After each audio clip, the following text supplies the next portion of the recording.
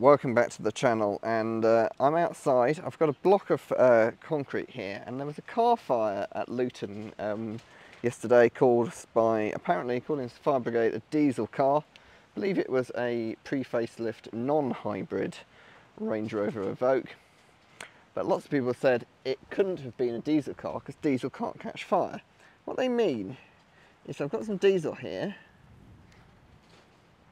and this is a diesel filter from the just done a fuel filter change. And what they mean is that when you try and set fire to it, it doesn't do a great amount. It does burn, you can see it clearly burns, but the fire puts itself out, and this is because it's on concrete here.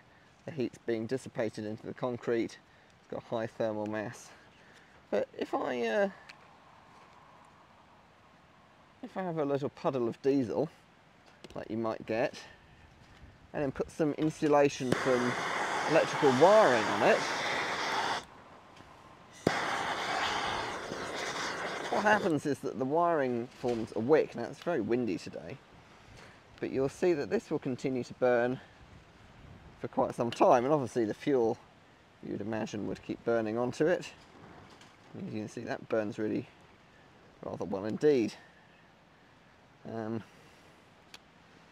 Yeah, and that will do that for some time. So diesel does catch fire, and generally what happens in a car fire is you have an electrical fault, or you have a brake system failure, or perhaps in modern cars you have, just move that out the way of the fire, you know, you'll have something like an air conditioning fault perhaps, and these will set fire to a fuel line, and then the fuel line will burst, and then the fuel will melt onto something in the engine bay, like the sound insulation or something like that, and the fire will continue, and it will feed itself. And obviously, generally, once the fuel filter goes up, I mean, I've only used a tiny amount of the fuel in the fuel filter, that will continue, and you've got the brake fluid reservoir and all sorts of things under the bonnet that can catch fire. And obviously diesel fuel has a huge amount of energy density. It's the most energy dense thing in any car, that's much more energy dense than a battery or petrol or whatever else you might want to have powering your car. Diesel is the most energy dense, and it will burn for ages and ages. What it won't tend to do is it won't tend to explode. For it to explode, it has to be vaporized.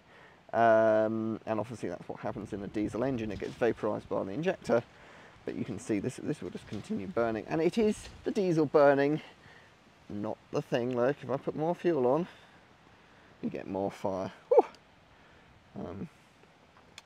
So I'm now going to put the fire out, but that goes to show you can definitely have diesel alight, and in fact you can see the diesel along this bottom bit has warmed the concrete up enough.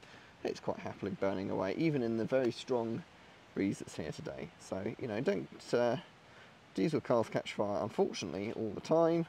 And unfortunately, I think in Luton what happened was the diesel car caught fire, and then petrol and diesel cars caught fire around it, and there are probably a few EVs in there that also caught fire, and it all got rather nasty with explosions and stuff, and building collapse.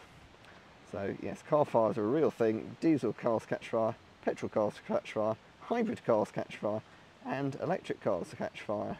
And the reason that you get car fires of any kind is because there's a great density of energy.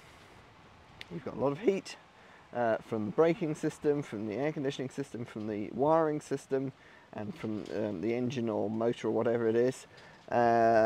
And you've got a lot of energy density. You have the petrol, diesel, or battery can store a huge amount of energy.